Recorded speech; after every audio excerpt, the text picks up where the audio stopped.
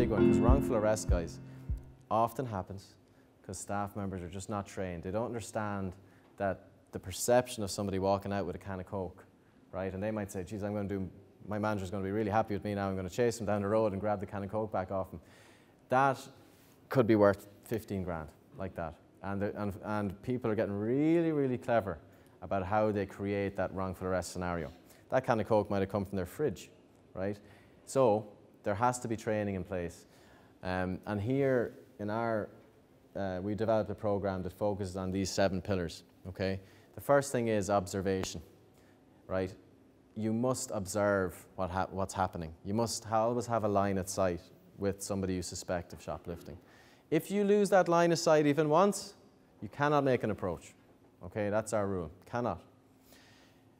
Selection, you must see the selection. You must see the concealment and conversion. You must witness the failure to pay.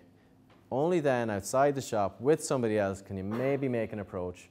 And only then, okay, can you potentially say, not within earshot of anybody else, excuse me, I believe we may have forgot to charge you for something, rather than, you took something from my shop. Okay, so these are all the rules in terms of trying to minimize that risk. And of course, you build an evidence file. Now, how often do you think those 7 steps are checked? Like, how likely is that in the retail sector? It's next to impossible.